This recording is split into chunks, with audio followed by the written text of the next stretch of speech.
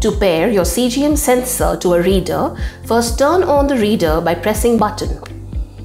If prompted, select your preferred language for the reader by using the touch screen. Once the preferred language is selected, touch OK to continue.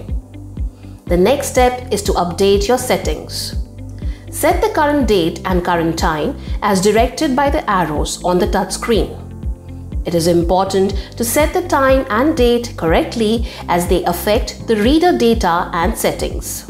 To be able to know if your glucose readings are within range, set your target range. To do that, go through the settings and click on the second option of target range. If you have any type of diabetes, set your target range from 70 to 180 mg per dl. If you have pre-diabetes or do not have diabetes, then set your target range from 70 to 140 mg per dl. Your target glucose range is used to calculate your time in target, that is the time you have spent in your target range.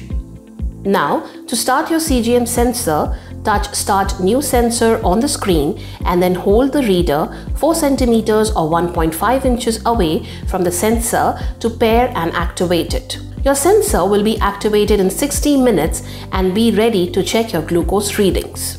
The reader now displays important information about your glucose trends.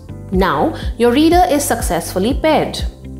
To scan the reader, hold the reader 4 cm or 1.5 inches away from the sensor. You can now continue scanning your glucose readings regularly.